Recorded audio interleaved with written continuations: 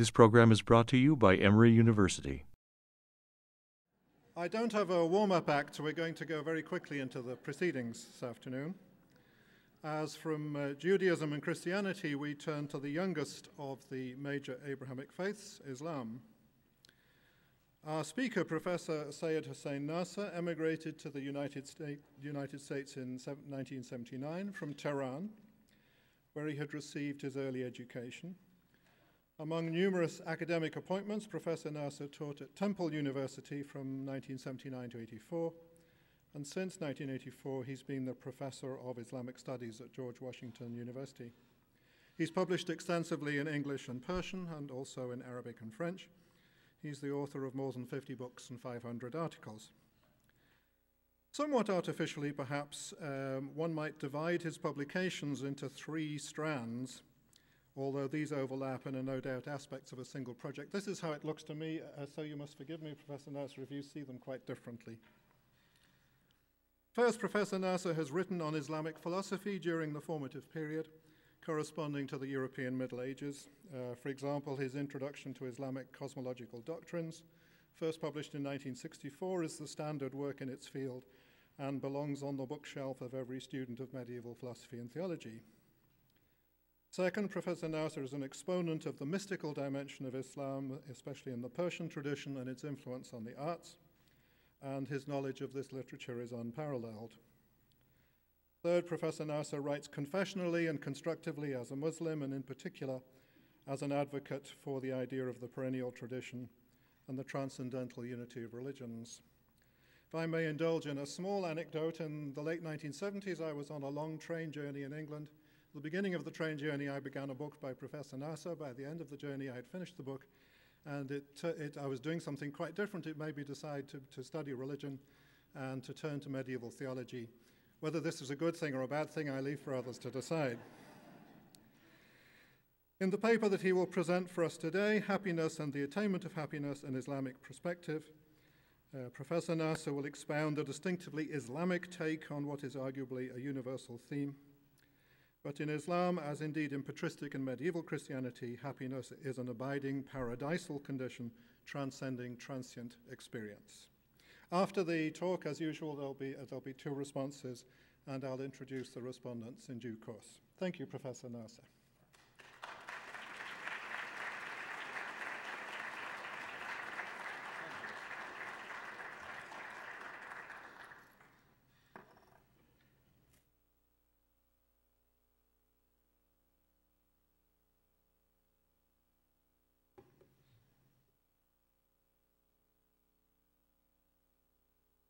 Bismillah ar-Rahman ar-Rahim. Usually Muslims begin a discourse in the name of God, and should do the same, especially if you want to be happy.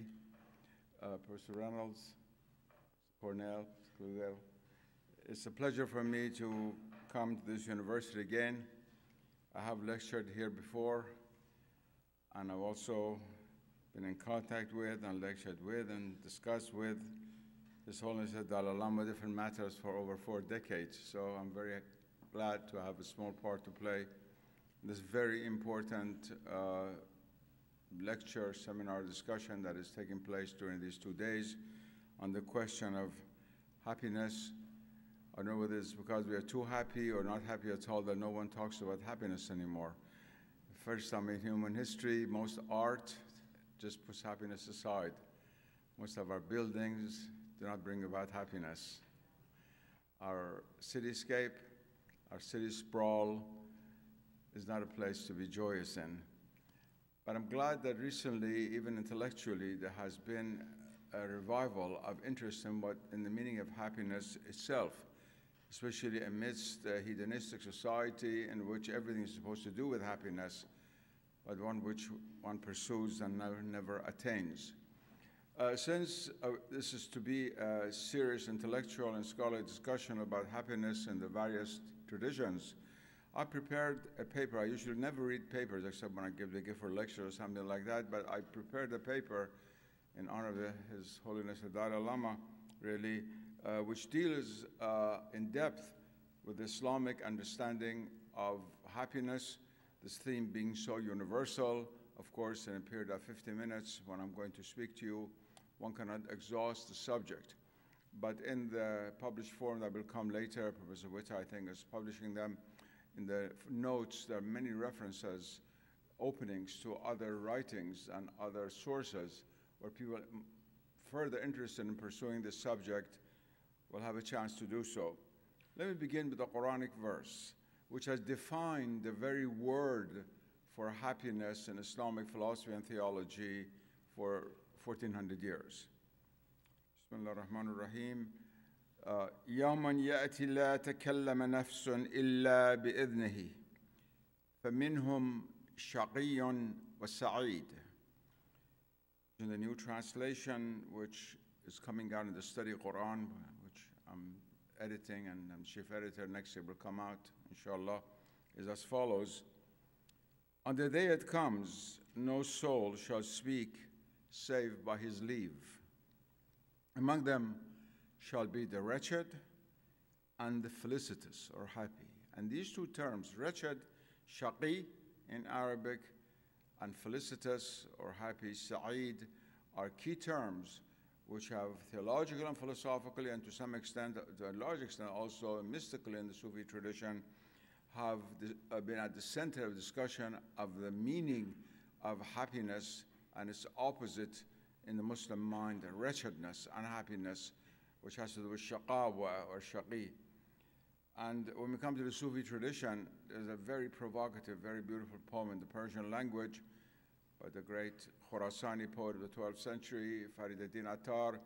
He says, "Kedanat ta be ma'na muttaqi kist, Sa'id az ma kodam ast o shaqi kist." Who knows who in reality is reverent towards God? Among us, who is happy? Sa'id again. And who is wretched? Shaqi, that ultimately only God knows the state of our happiness in the final sense of the term happy. The experience of happiness is so universal that almost everyone from whatever culture he or she may be claims to recognize it when experiencing what to that person seems to be happiness, although it may be much more difficult for him or her to articulate and define what it is. If one were to ask a person from Japan or China, India or Burma, Persia or Egypt, France or America, or an aborigine from Australia, or a native from Mesoamerica, to complete the sentence, "I'm happy because," the responses would fall into similar categories, dealing with such matters as health, wealth, sensual pleasure, power, satisfying human relations, and for some, prayer, performance of the good, beholding a beauty, attainment of salvific knowledge.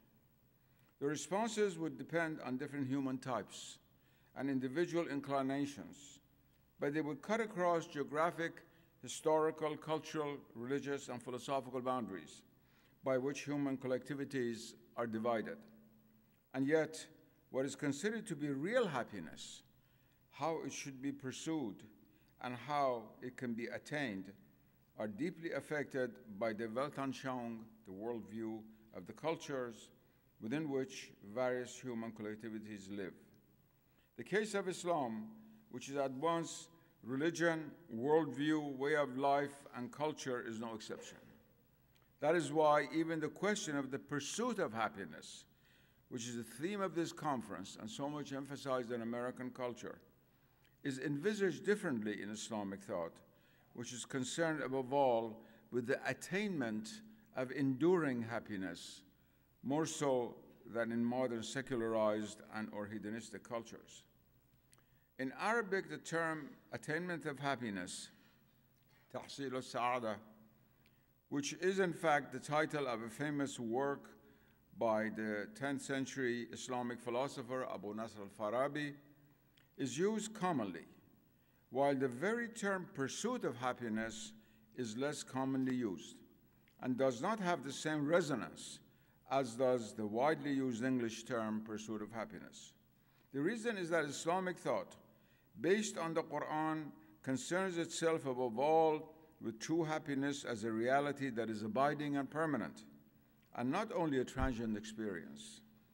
It also considers this permanent state that is in essence paradisal to be attainable and not only a goal to be pursued, for after all, it is possible to pursue something without ever attaining it.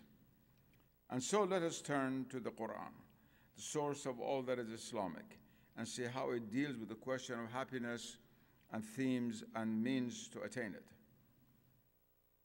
Perhaps the best way to approach this question is to turn to the cluster of Quranic terms that deal with what would be rendered in English as happiness, felicity, joy, rejoicing, contentment, pleasure, and the like.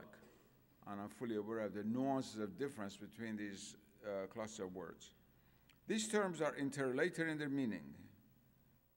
But I said there are nuances of difference between them, such as, for example, between the English term happiness and contentment, whereas in French, in fact, the two are the same. Je suis content means simply I'm happy. The most central term in the Quran is related to root S glaul stop de sa'ada, from which comes the word sa'ada, that is the closest translation in Arabic for the English term happiness or felicity. Words derived from this root appear twice in the Quran. And as for those who are felicitous, this is a verb form, they shall be in the garden, that is in paradise, abiding therein for so long as the heavens and the earth endure, save as the Lord wills, a gift unfailing. And the verse already quoted at the beginning, which I will not repeat for you. Both of these verses relate happiness to the paradisal states and eschatological realities, and they're crystallized permanently in the Muslim mind, and they have crystallized permanently in the Muslim mind ultimate happiness with the spiritual world and the abiding states of paradise. And yet this Quranic usage did not limit this term sa'ada or happiness to only the other world. And words related to this root also going to be used in relation to man's life on earth. In fact, several words such as Sa'd, Sa'id, Mas'ud, Su'ad, Mas'uda, and many other words I will not repeat here, are all related to the word Sa'ada, and they became popular proper names for Muslim men and women throughout the Islamic world, in the same way that you have American and English women called joy, happy, or felicity. Another set of Quranic words related closely to in their field of meaning to happiness, felicity, gladness, and joy derive from the root SRR, ser, such as yasurru, pleasing or gladdening to onlookers, surur, bestowing upon them radiance and joy. These are all Quranic quotation I'm making. Masrur, and will make to his folk joyful, and so forth. The last two verses again refer to eschatological and paradisical realities, but at the same time, they can refer to the joys in this world. And then they are derived from the root FRH, hard H, faraha, such as the noun farah and the verb yafrahu, which are usually rendered as rejoicing and rejoice. These terms are used in 8 different Quranic verses and are most often connected with God's mercy, such as the bounty of God and is in his mercy. In that let us rejoice, and rejoicing in God's mercy. Themes very much also emphasized in the Bible. Like words derived from Sa'ada, however, Farah and Surur are also used in Islam as proper names, and they're very popular. One of the most revealing clusters of cognate terms as far as the Quranic understanding of happiness is concerned is related to the root RDY, radia, that is usually translated as contentment.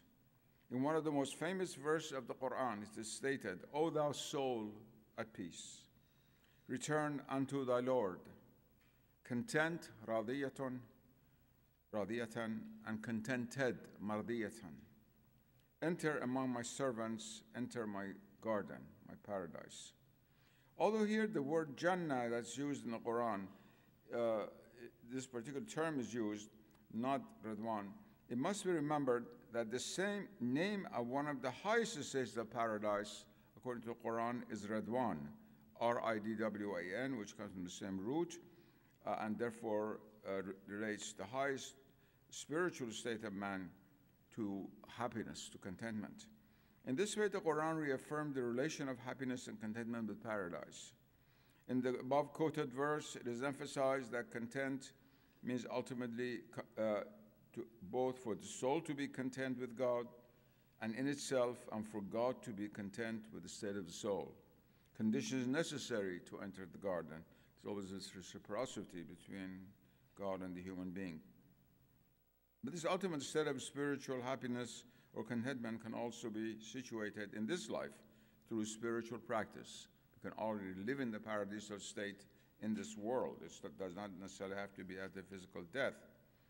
Man or woman can already live in paradise inwardly while still being in this world. That is why the Sufis emphasize so much the state of contentment and consider the spiritual station of rida or contentment to be one of the highest stations to be attained in the spiritual journey. Imam Abu Qasim al-Qushayri, the famous 11th century Sufi master, goes so far as to call this state of contentment the highest spiritual station. Ridwan, as God's good pleasure or contentment, is mentioned over 10 times in the Quran.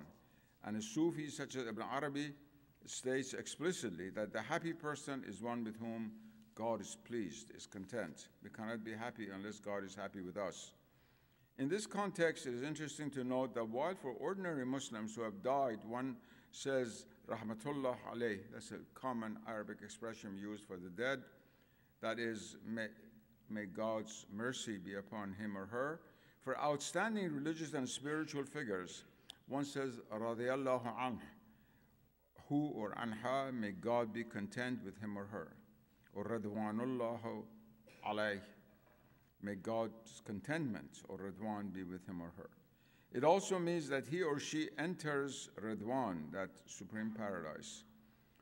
One must also mention how popular are proper names, all based on this root, such as Rida, Murtada, Radiyaddin, and so forth, in Arabic, again, for both men and women. Such usage brings into everyday Muslim life the significance of contentment and happiness as permanent spiritual stations, and not only transient psychological states. The opposite of the term farah in Arabic is sorrow or huzn. And in over 10 verses, the Quran refers to the spiritual character of happiness by negating from the saints or friends of God, awliya, its opposition or huzn, that is, affirms happiness by negating sorrow from them. For example, in verse, a very famous verse, chapter 10, it states, "Behold, truly the friends of God, no fear shall come upon them, nor shall they grieve." In this oft-repeated verse, the Quran emphasizes the connection between the negation of the opposite of happiness, that is, grieving or sorrow, and the transcending of fear. The person who is content with God and with whom God is content fears nothing in this world. He is God's friend.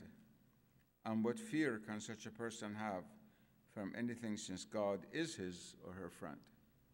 Finally, it must be emphasized that although the Quran relates real happiness to spiritual realities, it also mentions that man can ask God for happiness in this life as well as in the next.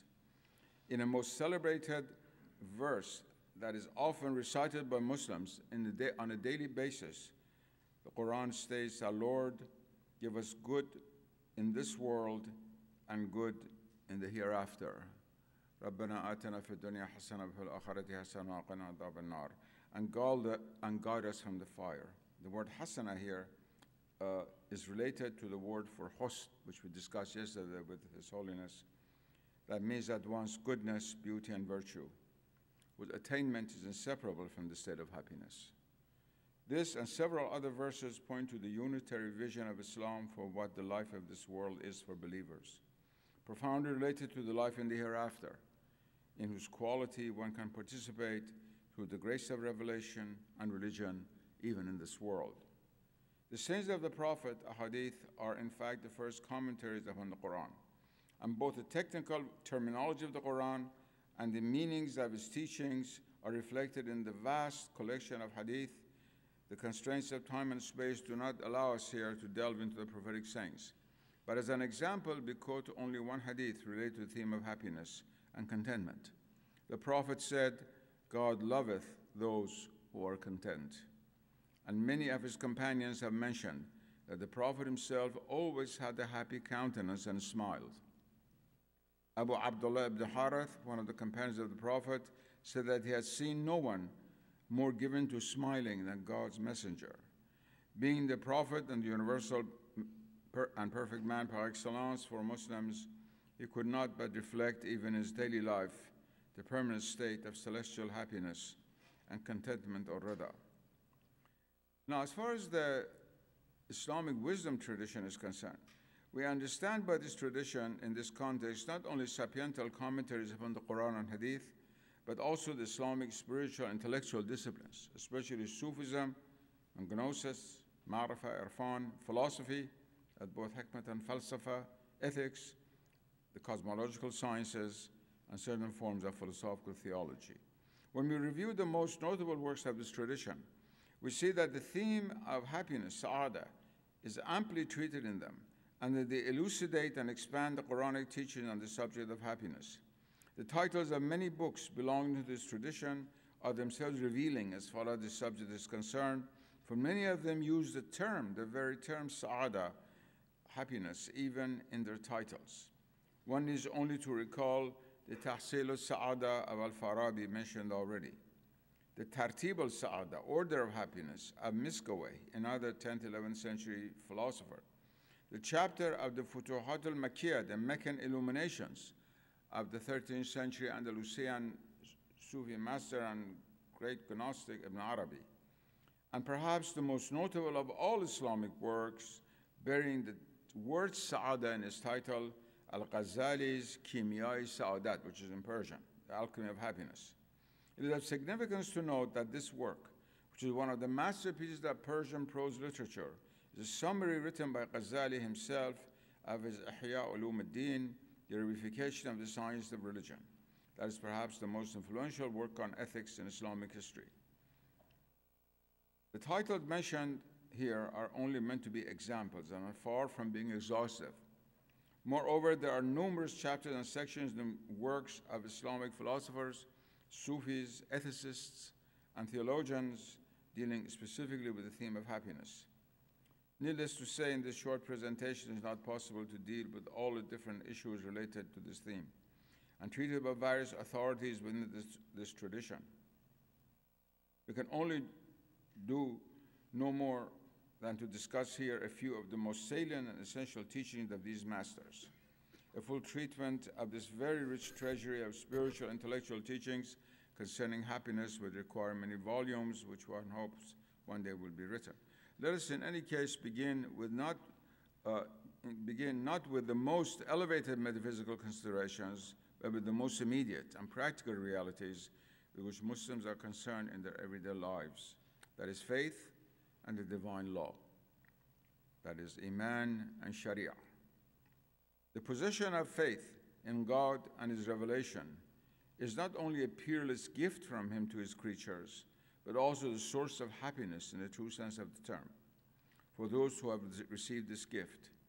This is, of course, a universal truth, emphasized not only in Islam, but in all other religions, especially Judaism and Christianity. The Quran states, "Did we not expand for thee thy breast?" The expansion and shirah of which the Quran speaks in this verse is directly related to the gift of faith and at the same time points to joy and happiness that is characteristic of this state of expansion. When we are happy, we experience psychologically an expansion in our being and consciousness. Even physical joy and happiness are reflected in our faces as a smile or laughter that expands our face. While we frown, our face contracts. In fact, one of the most commonly used words for happiness in Arabic is mabsut, meaning literally expanded. Faith in God is also inseparable from love of God. On the human plane, love is often combined with pain and sorrow, but the love of God is inseparable from joy and happiness, even when there is longing and separation. To love God with all our being is to love all that one can love, and all that can be the source of ultimate happiness. This love results in the attainment of all that is truly beautiful and that our soul seeks in the depth of its being. For God is an infinite beauty and the source of all that is beautiful in the world around us and within us. How can a soul that attains through the love of God, attachment to the source of beauty, to all that attracts our immortal soul, not be in a state of joy and happiness?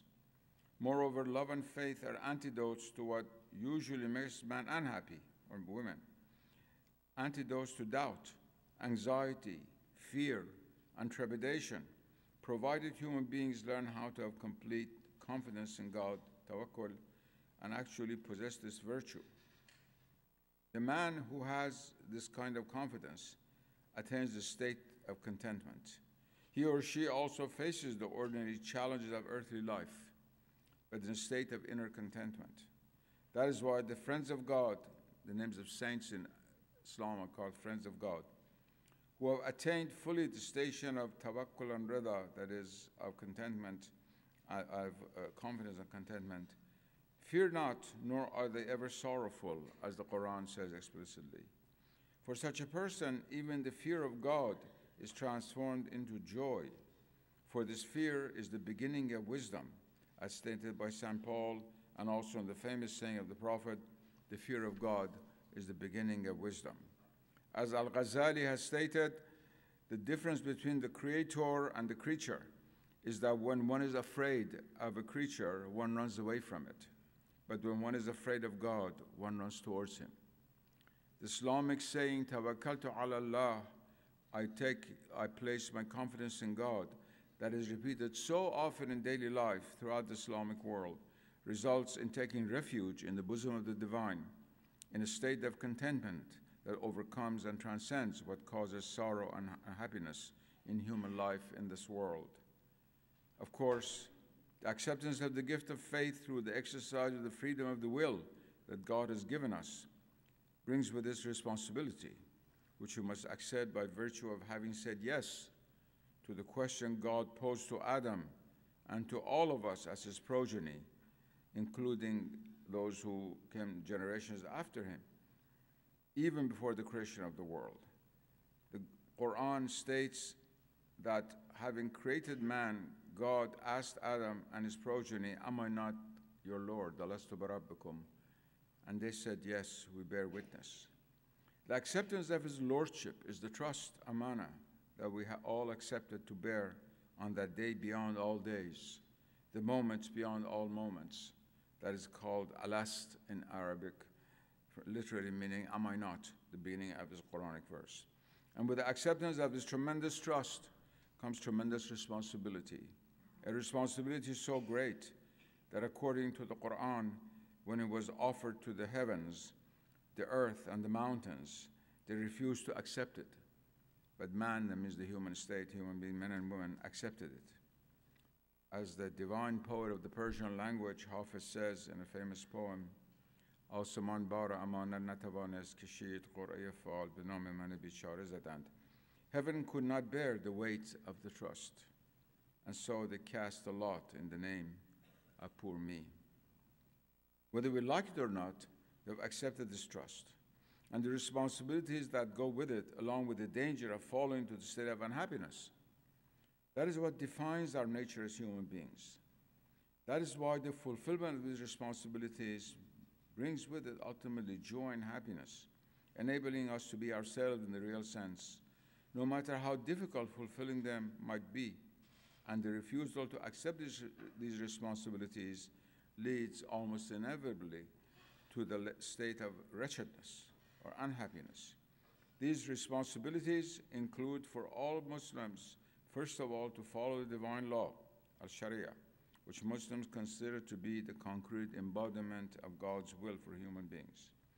Islam considers this truth to apply not only, in fact, to Muslims, but to the followers of all religions, because the Quran teaches that God has sent his shara'a, that is plural of sharias, for different people and different religions that he has revealed.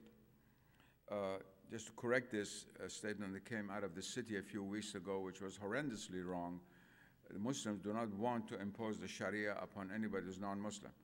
The Ottoman world was the most powerful empire in the world for 700 years, and Islamic law was never imposed upon the Greek Orthodox, who after 500 years became the seat of the most deeply rooted spiritual interpretation of Christianity. After 500 years of Muslim rule. So this absolute nonsense that goes around simply has no historical truth. According to Islam, each religious community is given its own Sharia. It's not the business of Muslims to impose the Sharia upon Christians, Jews, or for that matter, Hindus and Buddhists, which they did not do when they were in India. The Sharia in Islam is usually divided into matters of acts of worship, ibadat, and transactions, mu'amalat. To perform the obligatory acts of worship, that includes the basic rites of canonical prayer, the 5 times a day prayer, the fasting of the month of Ramadan, pilgrimage once a lifetime to Mecca. We should all do it before Mecca is turned into downtown Manhattan. Muslim, the audience should go as soon as you can. Astaghfirullah. And the paying of religious tax all requires sacrifice and self-discipline, but they all result in joy and happiness for the person of faith, who knows that in performing these rites, he or she is doing God's will. How can one not be happy in doing the will of the one whom we love and who loves us? Keeping the fast is not easy, but how much joy and happiness one observes during the month of Ramadan, the month of fasting, among those who do fast. The pilgrimage is difficult. It's a difficult rite, very difficult to perform. But when one is making this circumambulation around the Kaaba, does one not see millions of joyous faces performing the same rite? It is not only the ibadat, acts of worship, however, which bring about happiness in our knowing that in performing them we are doing God's will and thereby experiencing the grace that issues from the performance of sacred rites. In carrying out ordinary human transactions or mu'amalat in accordance with the Sharia, the divine law, one is also doing God's will. To make a living in a manner that is legitimate, honest, halal, according to the injunctions of divine law, also brings with it an inner satisfaction that results in happiness no matter how difficult the chores of one's work might be. One can observe this truth in the degree of presence of happiness in those places in the Islamic world where the rhythm of life is based on traditional norms in comparison with what we observe in the hectic pace of life in modernized societies. One need only compare the number of smiling faces in a still traditional village, no matter how economically speaking poor, with the number of visibly unhappy people riding on a subway in a big city. To surrender to the will of God and to live according to His will is such a source of joy and contentment that for the person of faith, the faithful, it turns even the bitterness of death to sweetness. For such a person knows that in dying, he or she is surely doing God's will, for no soul leaves the body without His will, as the Quran makes clear in many passages. For the spiritual person, in fact, death is combined with ecstasy. On the basis of these universal considerations, the Islamic wisdom tradition has sought to bring out the deeper meaning of happiness and contentment, and what it means to attain happiness in a permanent and not only transient manner. Muslim sages have pointed out over and over that since God is the source of joy and contentment on the highest level, it is in remembering Him, dhikrullah, that this highest level of happiness is to be attained. Dhikr, as used by them, and especially by the Sufis, is not only mental remembrance of the concept of God, but actual repetition of His holy name in the form of incantory and quintessential prayer, with the goal of making this remembrance permanent in the soul, making the soul ultimately completely content and contented. Just to cite an example, Khaja Abdullah Ansari, the 5th century Sufi patron of Herat in present Afghanistan, says, there are 3 things upon which the happiness of the creature depends, and the face of servanthood is illuminated by it. The business of the tongue with the invocation of the truth, which is the invocation of God, dhikr haq, the drowning of the heart in the love of the truth, mehr haq, and the filling of the secret of the heart by the gaze of the truth, nazar haq. The person to whom God has given his own name to invoke possesses the most precious of all treasures, for ultimately God and his name are one, and therefore the name contains all that the soul could possibly desire in order to be ultimately happy. God is contented with the soul that remembers him, for he has created us and put us here on earth in order to be witness to him and to remember him at all times. When the Quran says that God has created man and jinn in order to worship him, it means on the highest level to know him. And this knowledge is not possible without dhikrullah, with the invocation and remembrance of God, the prayer of the heart, that is also the heart of all prayer. In the Islamic wisdom tradition, happiness is often associated with attainment of perfection, kamal.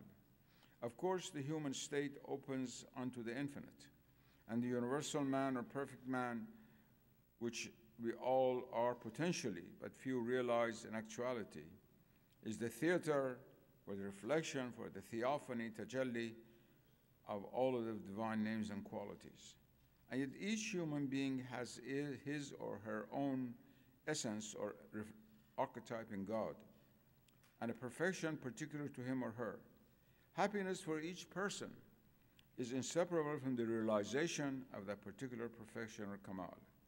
And this principle applies in a sense to all beings, not only to human beings. The 13th century Sufi and philosopher Afzal-ud-Din Kashani writes in a treatise entitled significantly Madarij al-Kamal, Degrees of Perfection. The happiness of each thing is in reaching the perfection that exists within itself, and its wretchedness is in not reaching and not being and being disconnected from that totality. This pithy statement is, in a sense, a summary commentary on what Al-Ghazali had written 2 centuries earlier.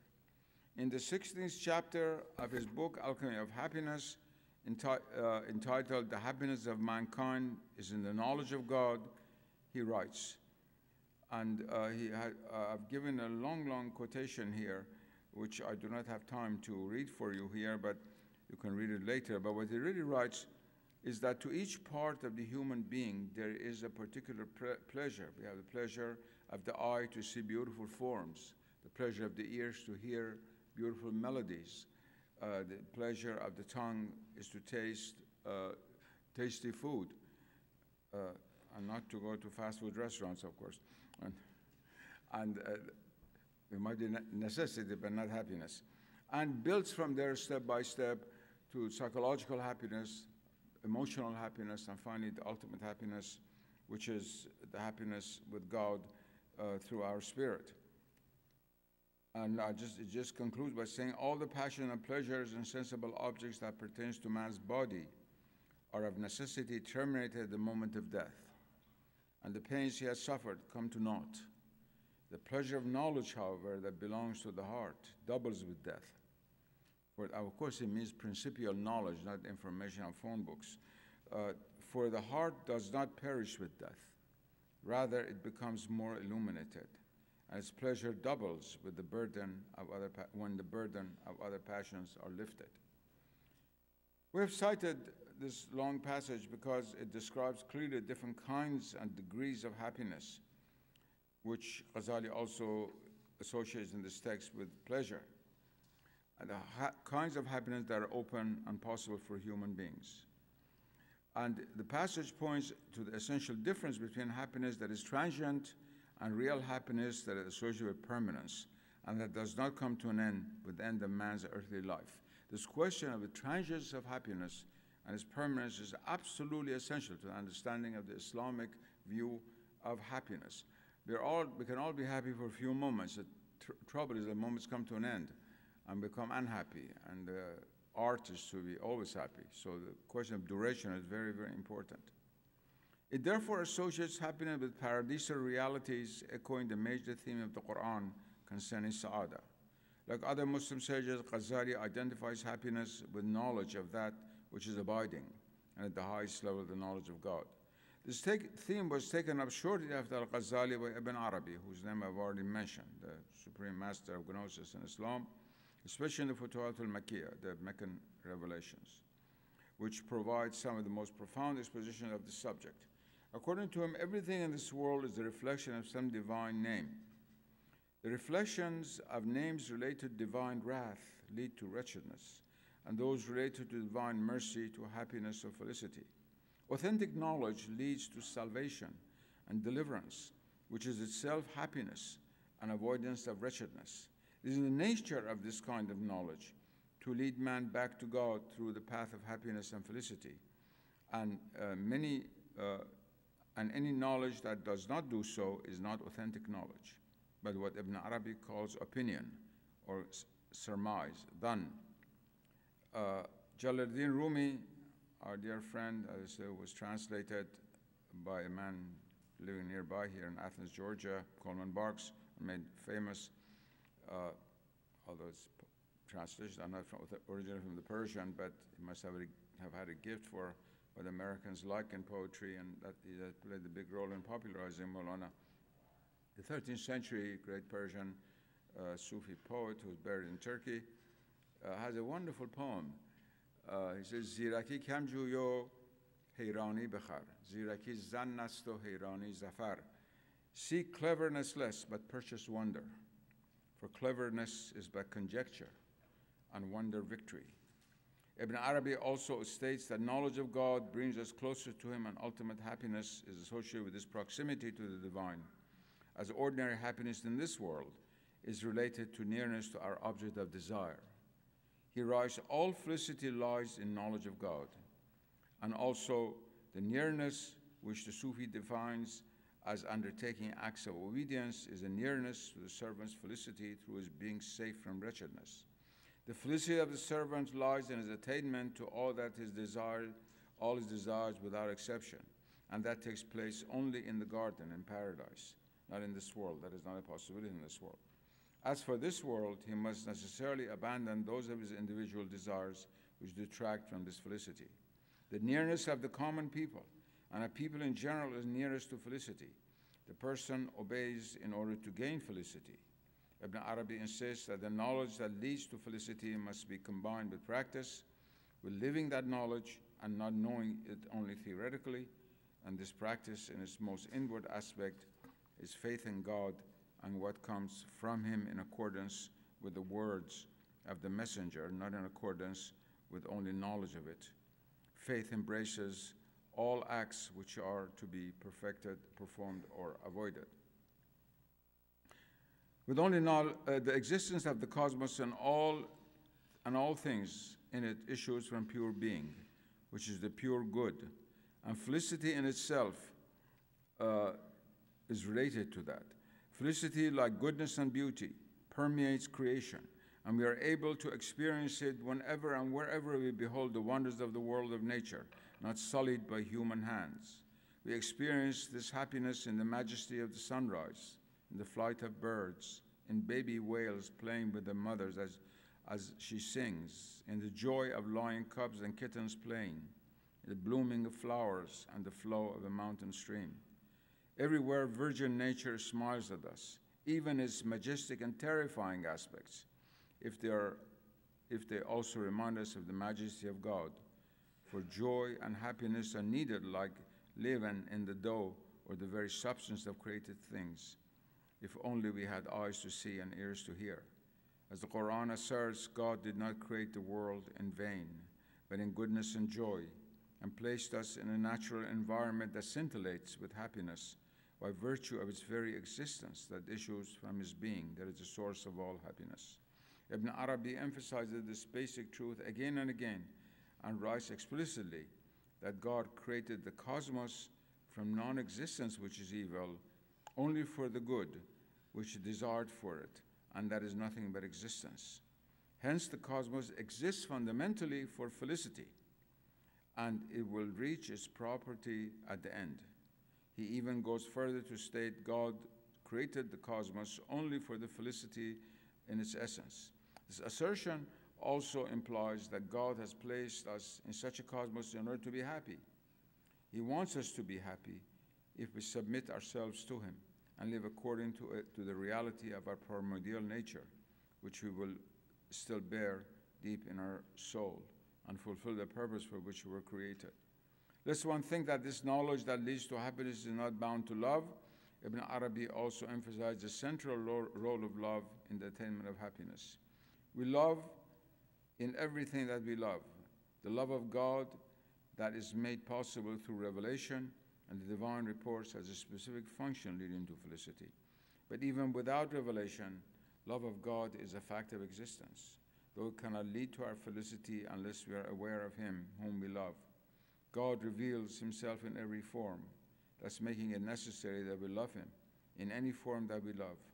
To be happy in this world, let's end the quotation from him, to be happy in this world is to realize that all love is ultimately the love of God, a truth that we can realize only if we gain that knowledge of the divine, which is possible only through faith in His revelation, a knowledge that is not possible to attain without divine love.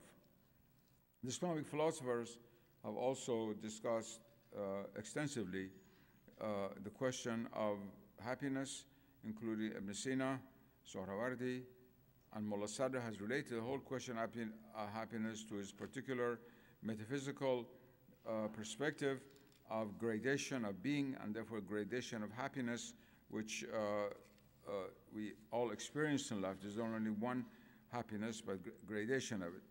But I shall skip the detailed discussion of the philosophers to turn to the last part of my discussion on my paper, the attainment of happiness. So we talk about happiness, but how do we attain it? To understand the meaning of happiness theoretically is one thing, and its attainment and realization another. Human beings, whether Muslim, Buddhist, Christian, Jewish, or followers of the Navajo religions, know how to attain transient happiness, whether it be in the enjoyment of sensual pleasure or psychological satisfaction. Any hungry person is happy in eating a meal, or a person imprisoned in a room getting fresh air outside, or a lover meeting his beloved. But these ordinary experiences of happiness are passing states, often followed by sadness. Yet the yearning of human beings for happiness, that does not cease. And that yearning itself leads to sadness if it is not satisfied. What is difficult to attain is permanent happiness in a world that some have characterized as the veil of tears. This was a Christian term. Islam, like other authentic religions, provides the means of attaining that permanent state of happiness by emphasizing the importance of not gaining freedom of the passion itself, but freedom from the self. Not freedom of the self, but freedom from the self. Happiness is a celestial quality. Sparks of it shower upon us from the world of light, but the sparks are soon extinguished and turn into cinders in the world of darkness in which we live. But in fact, this fact itself demonstrates that happiness issues from another world, from the spiritual world, beyond the confines of material existence. And the fact that we continue to yearn for happiness proves that in its essence our soul belongs to that paradisal world from which it has descended here below. Again, as the cherubic poet Hafiz says, I was an angel, and the exalted paradise was my abode. It was Adam who brought me to this monastery of ruin. To attain permanent happiness, we must therefore remember who we are, where we came from, where we are, why we are here, and where are we going. We must detach ourselves from fleeting pleasures and joys and seek permanent joy by attaching ourselves to the spiritual world, which is our spiritual original home, where alone we shall attain permanent happiness. We must die before we die to the world here and now in order to gain eternal felicity in the life of the spirit and the intellect, understood in its original sense. We must experience the happiness that issues from faith, which provides for us security. In Arabic, faith and security, again, have roots similar to each other, iman and aman, from all that would deprive us of happiness. On the highest level, we must experience the happiness of our own annihilation in God and subsistence in Him, in the full realization of unity.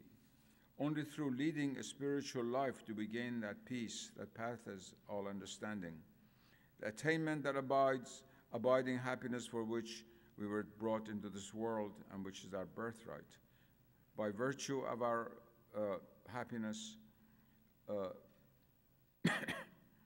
by virtue of our primordial nature that we must have forgotten and that we must recall. To be truly happy, we must rediscover who we really are. In this process of remembrance, even sadness can be a major step towards the attainment of happiness. If this sadness be the nostalgia for our original abode, which is proximity to God, it is in this sense that one must understand the famous Persian poem, "My sadness for thee," addressing God, "be glorified, for it is an eternal sadness. I shall not give up the sadness for 1,000 forms of joy." This is this spiritual nostalgia, which itself is the source of very, very profound joy. Happiness is not only related to goodness, but also to beauty. As the famous hadith of the Prophet said, God is beautiful, and he loves beauty. My time is unfortunately up, and I just want to very, very quickly conclude the last sentence. Islam recognizes the need of man for happiness and points men and women to that spiritual reality wherein alone permanent happiness is to be attained. It also provides, through its moral and spiritual teaching, the means to attain that happiness that does not cease. It teaches that through reverence towards God and reverential fear of him, what the Quran calls taqwa, we must pull the roots of our soul out of this transient world and plant it in the divine reality from which it has come. We must transcend the stifling prison of the ego. Through faith, correct action and prayer, and realized knowledge, we must break the walls of the ego, and we must also do so through generosity, compassion, and charity, through ithar and karam, which are bound to love and which are means of overcoming self-centeredness and selfishness that are such impediments to the attainment of real happiness. As all the sages, some of whom we have already cited, repeat, the highest happiness comes from knowledge of the truth and its realization in our being, truth with a capital T, what Christ spoke about. We must seek with our whole being this salvific knowledge that transforms the very substance of our soul, satisfying the transient experience of this world in order to gain the paradisal experience of permanent happiness. To attain this station or maqam, we must in turn remember who we are.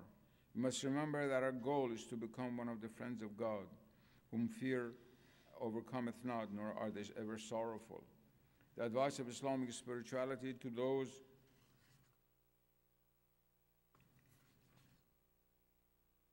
who wish to attain permanent happiness is therefore the practice of remembrance of dhikr.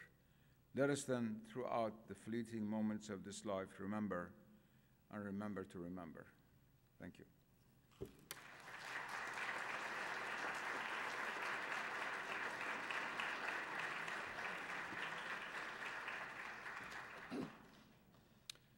Thank you, Professor Nasr. We have two respondents, as usual. Vincent Cornell, our first respondent, is Asa Griggs Candler Professor of Middle East and Islamic Studies here at Emory. His published works include The Way of Abu Madyan, 1996, and The Realm of the Saint, Power and Authority in Moroccan Sufism, 1998. His most recent publication is the 5-volume book set, Voices of Islam, 2007, a comprehensive introduction to Islamic tradition, thought, and life and civilization, with chapters by 50 Muslim authors. Since 2002, he's been a participant in the annual Building Bridges seminars of Christian and Muslim scholars conducted by the Archbishop of Canterbury.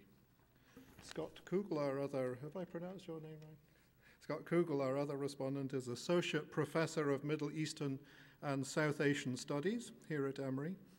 He received his PhD from Duke University in 2000 in History of Religions and Anthropology. He's the author of 6 books and numerous articles, including Sufis and Saints' Bodies, Mysticism, Corporeality, and Sacred Power in Islamic Culture, 2007, and Queer Jihad, Struggling to Live as Gay, Lesbian, and Transgender Muslims, forthcoming. Before coming to Emory, Dr. Kugle was an assistant professor of religion at Swarthmore College and a research scholar at the Henry Martyn Institute for Islamic Studies, Interreligious Dialogue and Conflict Resolution in Hyderabad, India. So first, Vince, if you come up.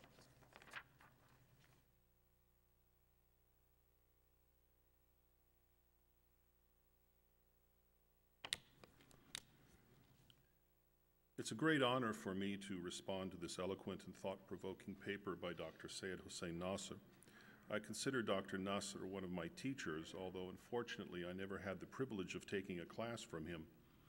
Instead, like many others, I learned about him from his books, starting with Sufi essays, which I first read as a Peace Corps volunteer in Morocco back in the 1970s. Since that time, I have come to know Dr. Nasr personally and consider him a spiritual mentor, a true friend, or in Persian, dost, in the full Sufi sense of the word. Dr. Nasr is one of only two people that I have known that when I first met them, I said to myself, I want to be like that when I grow up. Although I am now 59 years old, I still can't say that I am yet a grown-up. Dr. Nasr's description of the effects of modernity on the concept of happiness remind me of the Sufi saying, finding happiness in this world is like finding a rose growing on a garbage heap. It also reminded me of Matthew Arnold's poetic lament in the poem Dover Beach, of the second human fall from Eden engendered by Darwin's Origin of Species and the theory of evolution, when Arnold said, "Ah, love, let us be true to one another. For the world which seems to lie before us like a land of dreams, so various, so beautiful, so new, hath really neither joy, nor love, nor light, nor certitude, nor peace, nor help for pain. And we hear, as on a darkling plain, swept with confused alarms of struggle and flight, where ignorant armies clash by night." One of the tragedies of our present condition, as Peter Oakes of the University of Virginia has stated, is that we are all born into what he called the original sin of modernity. Dr. Nasr has taught us today that in the Islamic perspective, true happiness is not measured according to worldly delights, but according to the attainment of the spiritual values and insights that are most important and which lead us toward God.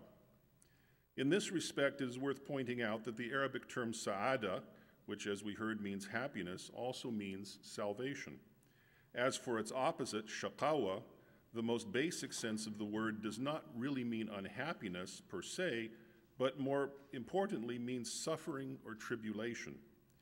For this reason, shaqawa is also used for perdition, recalling both the eschatological notion of hell and the moral psychological notion of hell on earth.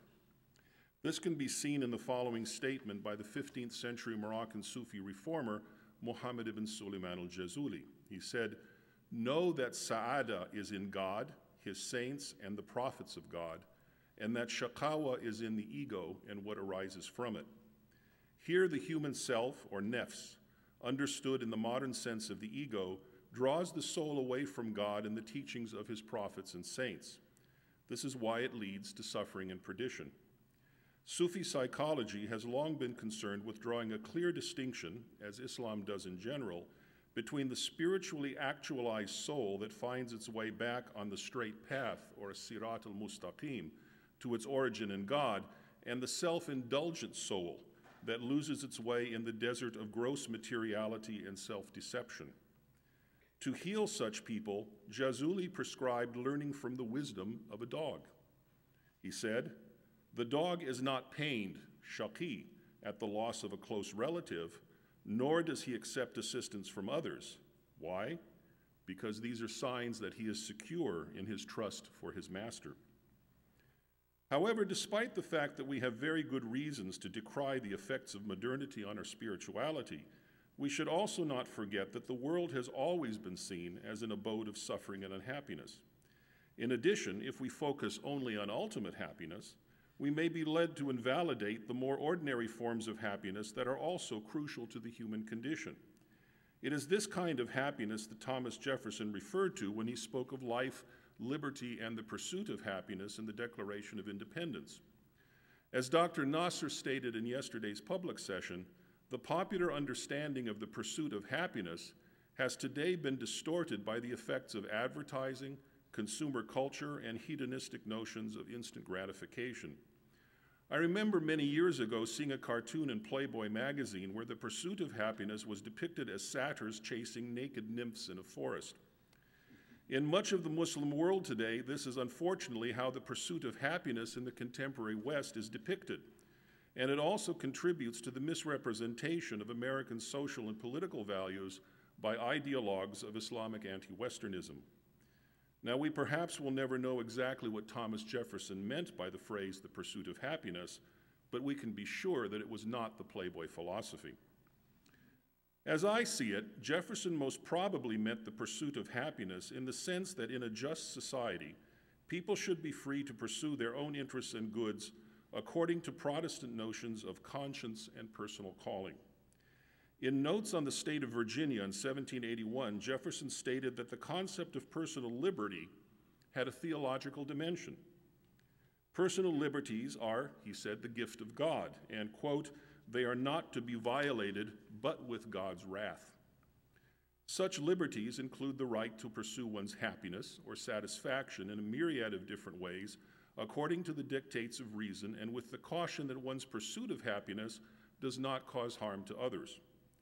Religious conservatives in both Christianity and Islam often forget that granting citizens the legal right to be wrong is not the same as condoning wrong behavior. According to Jefferson, God's gift of reason is best respected when people are given a chance to make their own decisions. In a letter written in 1794, John Jay, another major figure of the American Revolution, said on this subject, quote, among the strange things of this world, nothing seems more strange than that men pursuing happiness should knowingly quit the right road and take a wrong road, and frequently do what their judgments neither approve nor prefer. Yet so is the fact, and this fact points strongly to the necessity of our being healed or restored or regenerated by a power more energetic than any of those which properly belong to the human mind. Although the power that Jay speaks of in this quotation is the God of what he called the Christian dispensation, his words resonate with much of what Dr. Nasr discusses in his paper. Jay also said, to see things as they are, to estimate them aright, and to act accordingly is to be wise. This sentiment is virtually identical to a sentiment expressed by the Muslim philosopher Abu Nasr al-Farabi, whom Dr. Nasr just mentioned, in Tahsil al-Sa'ada, The Attainment of Happiness. This book deserves serious discussion in the present context because it is best described as a handbook for seeing things the way they are. As such, it provides a sort of bridge between the ideas of American founding fathers and Islam. Like many of Farabi's other works, and unlike some of the works of Avicenna, Tahsil al-Sa'ada is both pragmatic and humanistic. In the very first sentence of the book, Farabi states that its subject is, quote, the human things through which nations and members of societies attain earthly happiness in this life and supreme happiness in the life beyond.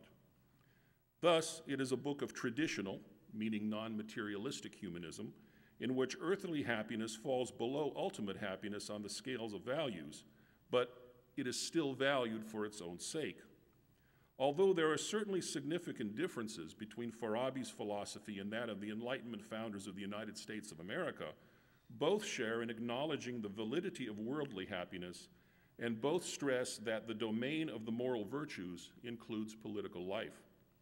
To put it another way, although happiness in lesser things may pale before the supreme felicity, it is still worth pursuing for its own self. In the present-day U.S., where Islam is conceived by many as the quintessential other, and where the Sharia is considered the antithesis to the U.S. Constitution, it is important to remind people that some of the most important intellectuals of traditional Islam were hard-headed, practical, and pragmatic people. Farabi was one of these. Although he did not write beautiful spiritual poetry like Avicenna, the entire tradition of Islamic philosophy could not have existed without him. In today's climate of the clash of civilizations, he presents a useful and counterintuitive paradox. This highly respected Islamic philosopher learned his philosophy from Christian monks who kept alive the pagan philosophy of pre-Christian and pre-Islamic Alexandria. Even more, he received his education not in the Middle East, but in Central Asia. Farabi was a Turk from what is now Uzbekistan, and his face appears on what is Kazakhstan's version of the dollar bill. As a final irony, he died on the road to Damascus, although unlike Paul of Tarsus, his encounter was with thieves and not with Christ. Farabi's most important contribution to our discussion of the pursuit of happiness is the four questions around which he constructs the argument of his book, Tahsil al-Sa'ada. These questions come from a Greek work, the Isagogi, or Introduction to Aristotle's Categories, by the philosopher Porphyry. Despite the fact that they were first posed by Greek pagans, Farabi saw these questions as universal questions that applied to the happiness of all persons, regardless of their religious background. Before determining whether something makes us truly happy, he said, we should first ask ourselves the following questions. What? What is happiness? How?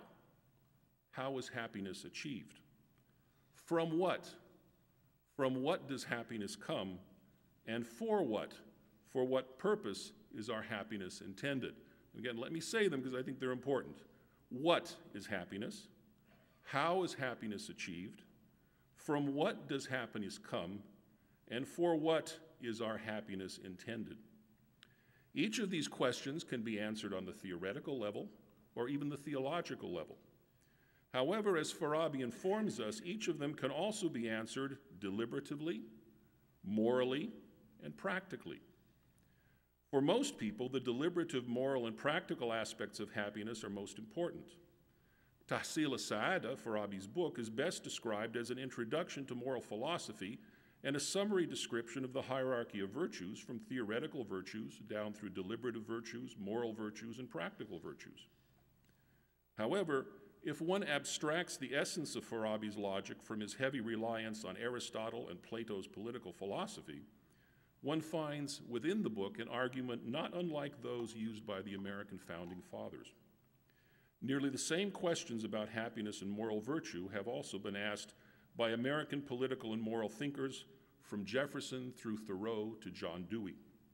In fact, the only significant difference between Farabi and the philosophically minded founding fathers, such as Jefferson, Jay, or John Adams, is that the latter, the Americans, tended to approach the question of happiness deliberatively, morally, and practically, rather than metaphysically, which is what Farabi meant when he uses the term theoretical. Thus, at a time when Islam is seen by many Americans to be quintessentially alien and different from American values, it is important to conclude by asking ourselves two final questions. When we abstract Farabi's four questions from his narrative, when we clear away the debris of time, culture, and epistemology that separate Farabi from our own philosophies, how much difference is really left? Are not these questions as useful for our own time as his? And might they not also help gain a deeper understanding of our own American notion of the pursuit of happiness? Thank you.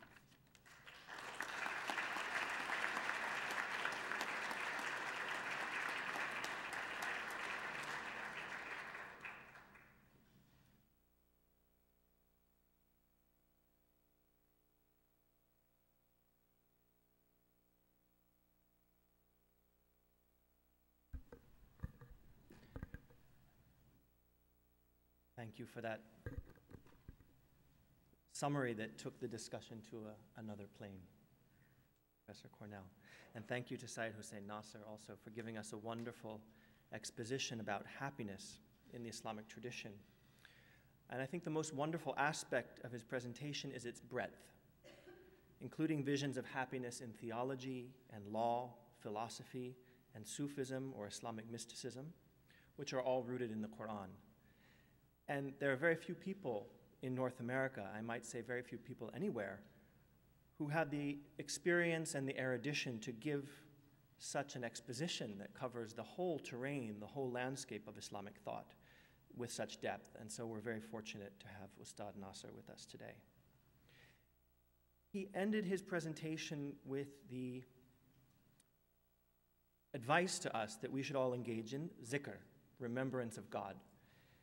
And that will surely help us all if we think about happiness as we leave here and then promptly forget what we've been thinking about. So my response to Ustad Nasr is merely to provide an illustration through stories, because we tend to remember stories even as we forget abstract thoughts and ideas. So I wanted to tell a couple of stories that come from a man named Nizamuddin, Nizamuddin Aulia, who I count as one of my spiritual ancestors and from whom I seek guidance. He was a teacher in the Chishti Sufi order, which helped to spread Islam throughout Pakistan, India, and Bangladesh, and that large corner of the world. Before I tell you a little bit about him, let me tell you the story. There was once a Sufi who was traveling, as Sufis do, as we all do, and he fell into a well, a very deep and dark well, which was full of water and had no rope by which he could pull himself out. He was on the brink of destruction, and he was in a very sorrowful state. Suddenly, he saw something resembling a rope, which was lowered down into the well from above. He recognized it as a way to save himself, and very happily he grabbed it and was pulled out of the water.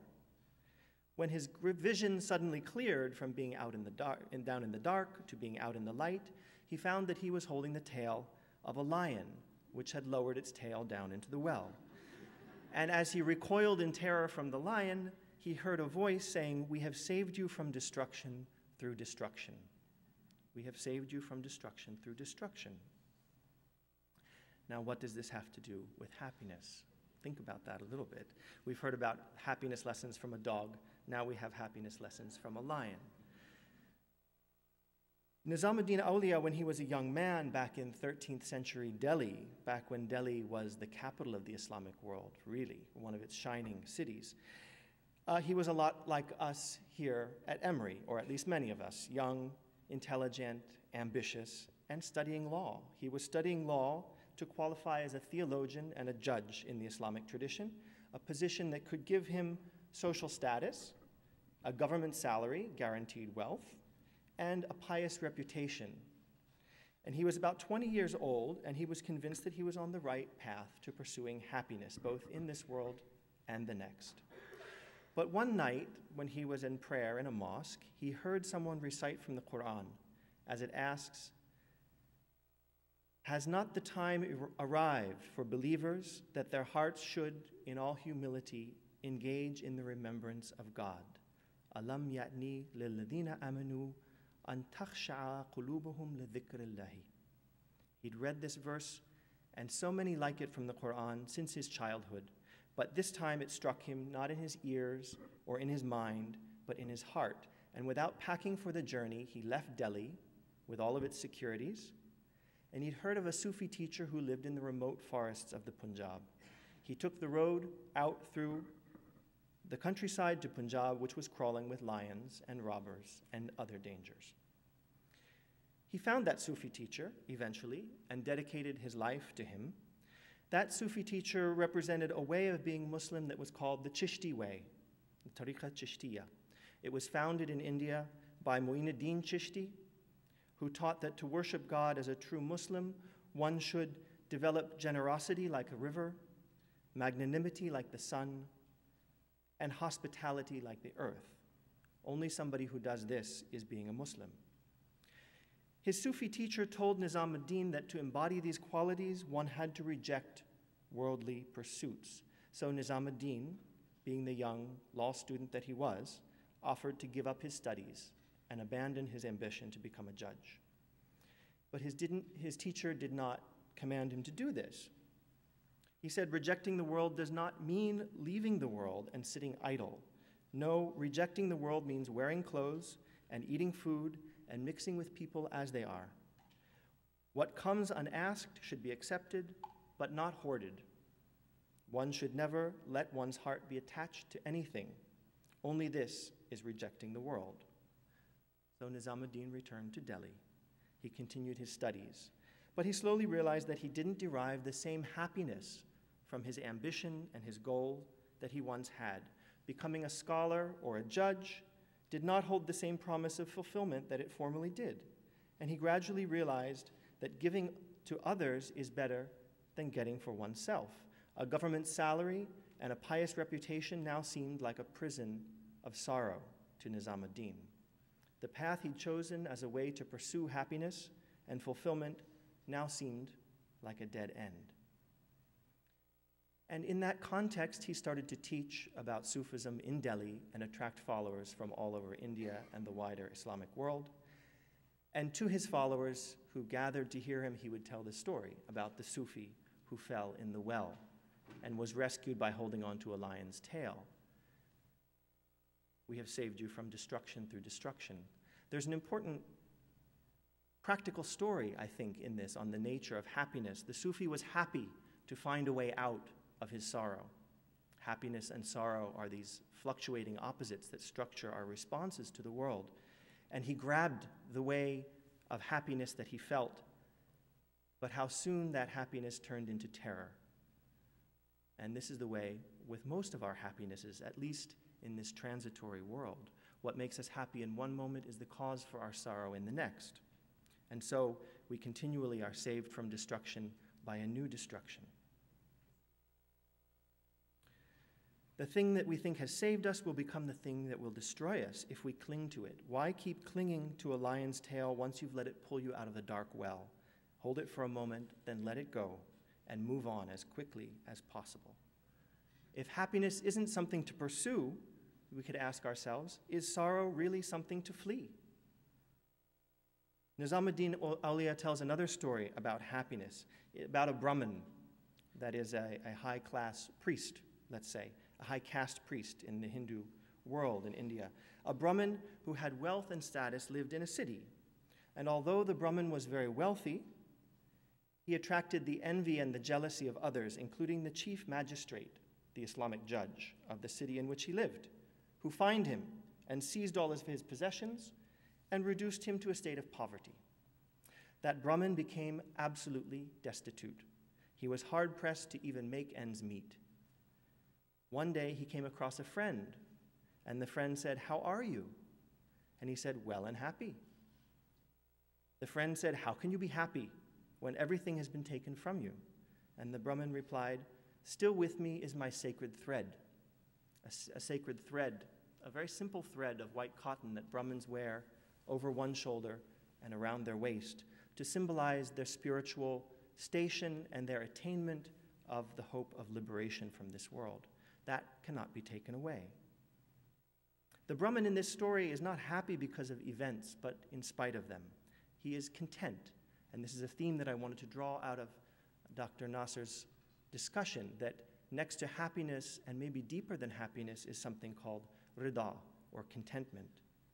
Yesterday, His Holiness the Dalai Lama and his guests spoke about happiness as a deep satisfaction or an abiding joy that comes with knowing who you really are. That is like the thread that the Brahmin wears over his shoulder to symbolize his status. That self-knowledge does not fade, and it cannot be taken away.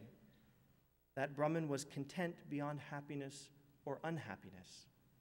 And maybe that is a goal that we should embrace for ourselves as we think about happiness, how to attain it, and maybe what its limitations are. Happiness, after all, is a reaction to events or feelings. Contentment, on the other hand, is restraint in the face of events or feelings. Wonderful things or terrible things are just things. We make them wonderful or terrible by our usually short-sighted assessment of what they are.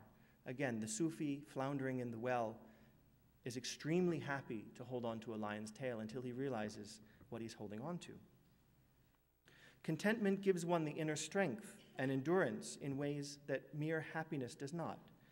Nizamuddin Aulia used to teach his followers that patience is that when something terrible happens to you, you bear with it and you do not complain. But contentment is when something terrible happens to you, you do not regard it as terrible, but instead you act as if that misfortune has never befallen you. Many times it happens that a traveler will have a thorn lodge in his foot. His foot may even begin to bleed, but the traveler is hurrying along so fast and is so preoccupied with the journey and reaching his destination that he doesn't take any notice of the pain that has happened in his foot. Only later does he become aware of the pain. Now, if you reflect on the lesson of these incidents, says Nizamuddin, in which pain goes unnoticed, you'll understand how much more the same reflex characterizes the one who is preoccupied with meditating on God and remembering God, doing zikr. That is the very same attitude described by His Holiness the Dalai Lama in his talk yesterday. He told us that when something bad happens that causes him pain or suffering or sorrow, he tries to look at it from a distance or from a different angle or from within in order to discover what it is inside that event that has a potential for goodness, that has a potential for causing happiness. So I wanted to just offer to you this idea that maybe the pursuit of happiness isn't such a good goal for us. I think Nizamuddin Awliya in 13th century Delhi would say that pursuing happiness may be good in the short term, but pursuing contentment would be a much better goal for the long term, because contentment is deeper than happiness or unhappiness. It's deeper than hope or fear. These fluctuating states that structure our life are fleeting. One leads to the other as long as we remain attached to the things in this world in a selfish way. So perhaps the pursuit of contentment might be something that we want to think about. I think that that flows rather nicely from Professor Nasr's talk that he gave us today. And it certainly is, as he mentioned, contentment is the highest goal of most Sufi thinkers. They put it above happiness and sometimes even above love or hope. So contentment might be another aspect of happiness that we could think about through these stories. And I thank you for giving me the chance to respond to your talk. Thank you.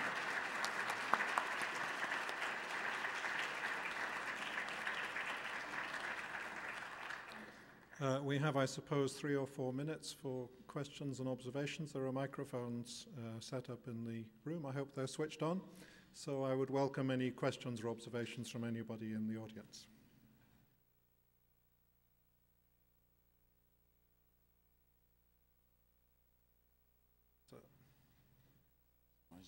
So, can somebody help with that? I think, hello? That's good, you've got it. I'm content with both all your talks, but since zikr was mentioned, I don't know if any of you would feel comfortable in giving us a taste of that, of a few minutes of zikr for folks who would like to join in that.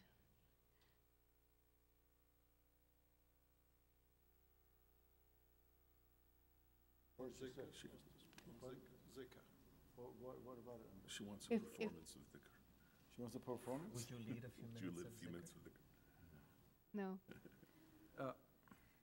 Well, I think we can speak first. speak here.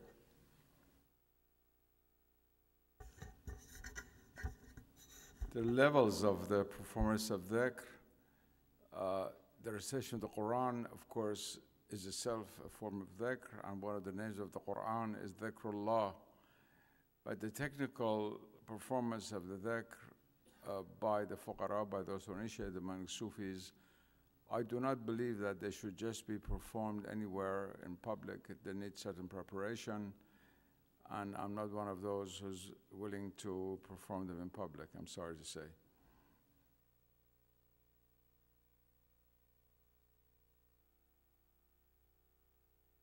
Professor Nasr, I had a question. You spoke a little bit about divine law and the Sharia. And my question is, what happens when other human beings begin to regulate the observance of this divine law? Does it then lead to happiness, or does it lead to discontentment and sometimes even war? And how would we balance the role of the divine and the role of politics and social structures?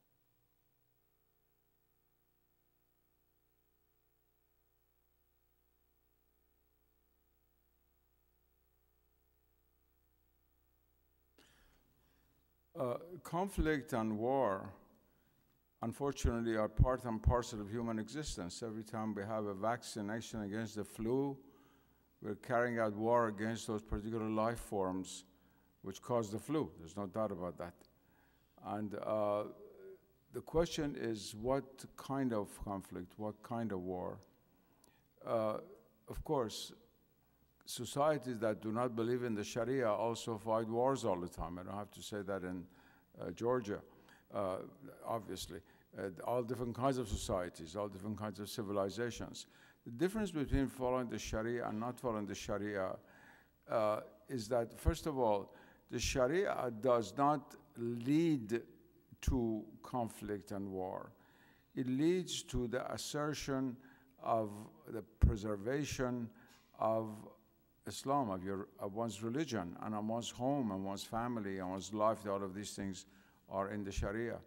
And if one has to fight for these things, for self-preservation, so be it. It's not the cause of unhappiness. Of course, all conflict has unhappiness in it.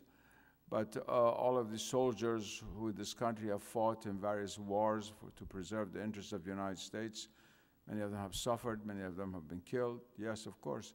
But they all had the idea that they were fighting for a cause, and therefore the fighting for that cause permitted them to carry out these acts.